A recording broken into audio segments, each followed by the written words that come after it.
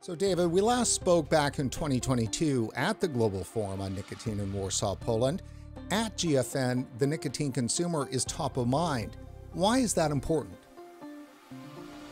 Well, for various reasons. I mean, part of it is for anybody who's actually interested in reducing the carnage from cigarette smoking.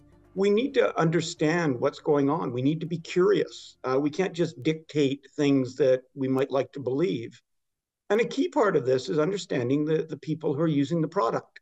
And this is just basic public health. I mean, if you're actually doing public health, you try to understand people's lived experience, you meet them where they are, and you empower them to make better decisions about their health. I mean, it's pretty simple. And you deal with people as consumers, as people who can act on information, respect their agency, treat them as human beings. It is absolutely crucial that we keep the common sense, we keep the evidence in the public eye. And that's what conferences like this do. They provide us with platforms to talk about the actual evidence around tobacco harm reduction and around nicotine replacement therapies. I think also it's about people who vape themselves, being able to see that they're not alone and that there is a community out there and that what they're doing is not unscrupulous, is that it actually is about their own health, and it reaffirms the decisions that they made to give up smoking and use the tool of vaping or any nicotine, any other nicotine replacement therapies.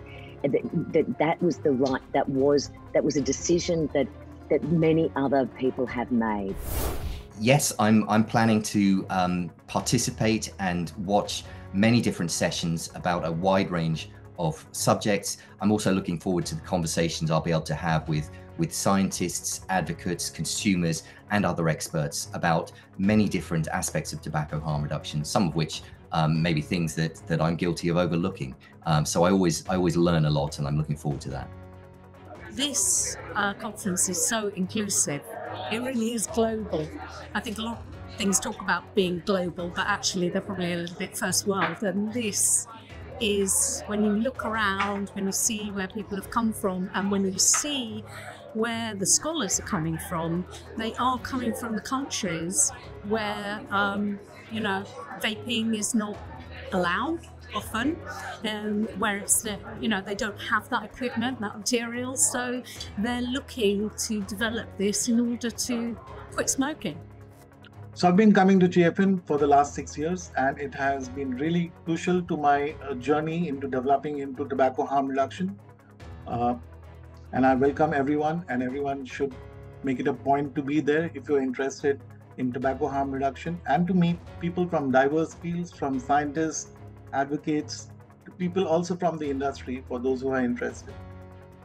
Llevo 10 años visitando el GFN en Varsovia. El GFN es, para mí, la conferencia más importante del mundo sobre nicotina y políticas de nicotina. A mí me ha aportado gran parte de todo mi bagaje, gran parte de todas mis conexiones en el mundo de la reducción de daños por tabaquismo.